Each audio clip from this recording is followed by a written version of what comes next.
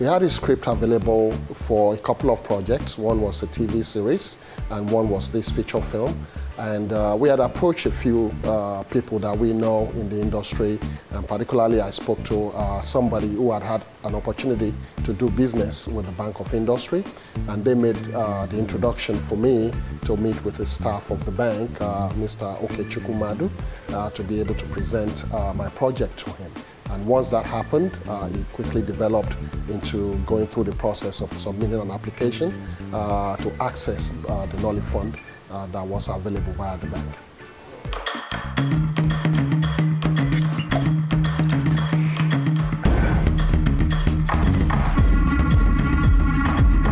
From my memory, it's a well-documented process and it's well-structured. And it was open to anyone that had the interest of getting support from the bank, specifically from the CIJ.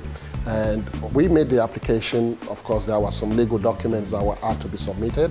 And once those were made available, company information and legal setup for the organization, we were invited for a presentation to present the project before the board.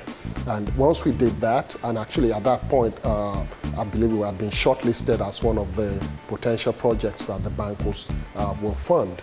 And once we went through the presentation, it was just a matter of waiting for the approval process to go through. And it was quite fast, and they kept us updated as to the process and as to when we could expect approval. And once the approval happened, funding was quite swift. So it allowed us to plan pre-production, principal photography, and also for post-production. So it was a pretty good process, and I would encourage anybody looking to do this to consider going through this process.